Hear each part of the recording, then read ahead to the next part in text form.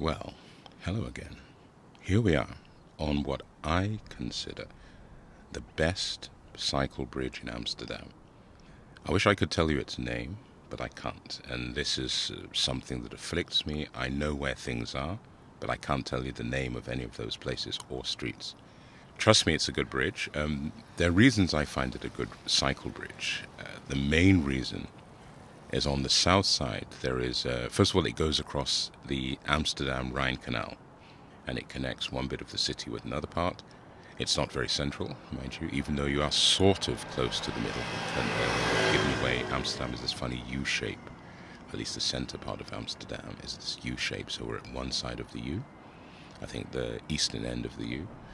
And so, if that makes any sense, I somehow feel it's getting very complicated what I'm saying, but trust me, it's there. So, the best part of the bridge, I think, is the loop. Now, on the south side, you cycle across the bridge and then you have to descend. Because there was a limited amount of space, so that meant the bridge couldn't slope down in a straight line. It had to make this loop. So you can cycle down at absolutely high speed. And some people chicken out. You see them bombing down and suddenly they realize, I don't know if I'm going to take the bend. I think the bend has been calculated that as a normal cyclist you can take it quickly, but it's all up to it's about your own courage. But I'm not going to focus on that particular bend. Maybe another day I'll spend some time watching the cyclists zoom down or the ones battle to get up the bridge. Instead, I'm just going to look out over the city. It is a high point. I know those of you who live in places with mountains and hills would not consider this a high point, but if you live in Amsterdam, the Netherlands, which is incredibly flat, then it is an official high point. Not quite a mountain, but still a high point. And then you can look out, you see the Zeebrugge Bridge in front, with all the traffic. You've got this harbour, or harbours, people put their boats there. You know that Amsterdam is nothing but boats. Well, it's not nothing but boats, but there are a lot of boats in the city.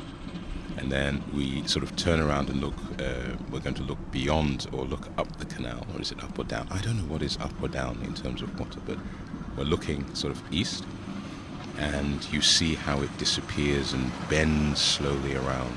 And sort of there's this bend in the river, a bend in the canal.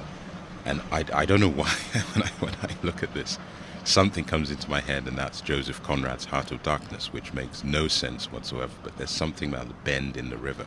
I think bends in rivers, bends in canals, they create something in our minds, and suddenly you can have all this dramatic stuff going on, at least in your head.